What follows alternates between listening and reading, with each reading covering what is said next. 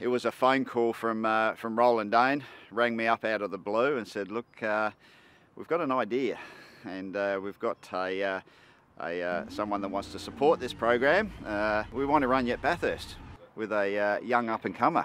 Over the next week, we're going backwards and forwards, and they come up with this program where I'm going to be running with Brock Feeney.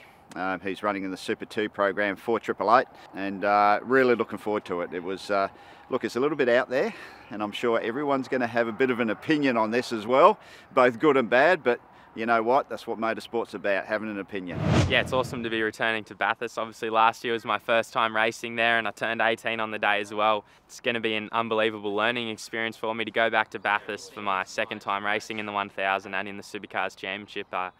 Yeah, definitely couldn't pick a better team to be involved with, and also the association with 888 Race Engineering.